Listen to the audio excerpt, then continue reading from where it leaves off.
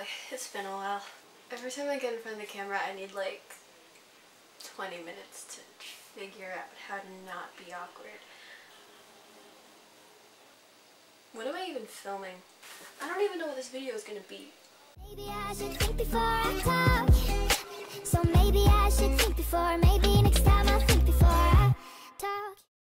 Hello YouTube, what is up? It's been a hot minute since I've just sat down and filmed a regular video. That's really sad because I told myself I'd be more committed to this channel over the summer, and now it's August and that obviously has not happened. I've been filming some other things which will be discussed shortly, but I will try to be more committed to this. So this video is going to be 5 tips for back to school, because there are some people that are going back to school later this month, and if that's you, RIP, I'm so sorry.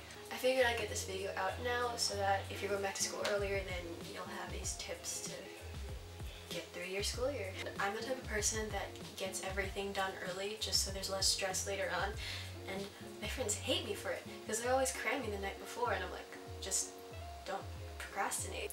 Hopefully, if you follow these tips, you will be able to have less stress in the future and succeed and get good grades. Let's just get on into it.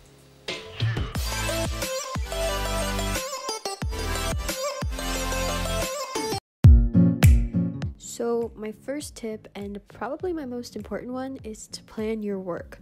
There's a lot going on in life with school, work, and even just hanging out with your friends, so it's really helpful to make a schedule for yourself and write it down to separate your work so you do a reasonable amount each day. That way you're not overwhelmed all at once and you're not doing everything the night before. So for example, for my English assignment, I have to read a book and take notes. So what I do is tell myself I'll read like 10 pages per day, and I stick to that. I also try to make my schedule flexible, so if I miss a day, then I don't have to stress, and maybe instead of reading 10 pages per day, I'll just read 12 pages to make up for whatever I missed.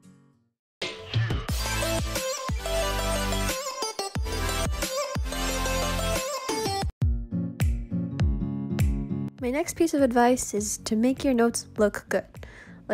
Try to make them neat and easy to read when you're taking them in class. Also, something I like to do is to rewrite my notes at home and make them prettier, and I mean like Pinterest vision board pretty, because I don't know, rewriting my notes actually really helps me when studying, because for some reason I'm just more likely to remember the information if I write it down. Honestly, if I make it all pretty and colorful, I'll be so proud of my work that I'll want to look at it more. I don't know if that's weird, but be sure to focus on getting the important information when you're in class, and then you can go ham with the colors and fancy fonts.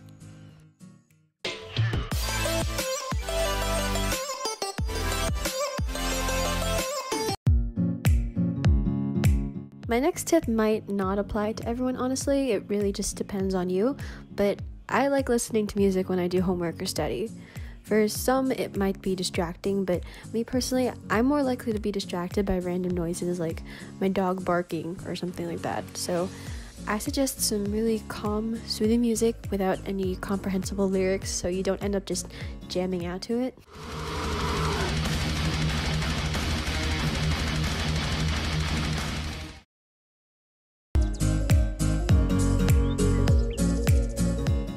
Unless you're listening to my new single Reasons, which is up on iTunes and Spotify. Shameless plug, okay. But no, seriously, soft piano music or some classical stuff is said to boost your brain activity or something like that. So if music doesn't distract you, then I suggest trying it out.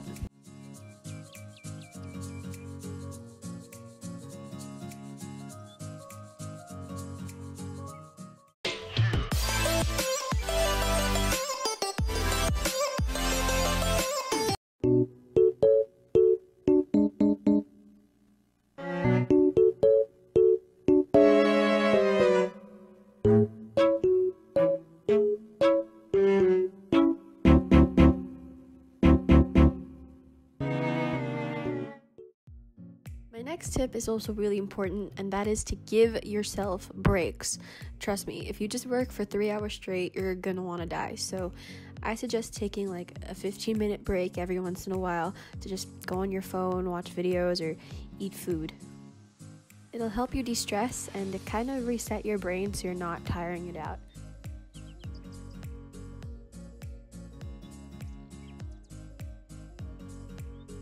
And this is especially helpful if you're doing more creative projects and you're not putting out your best work.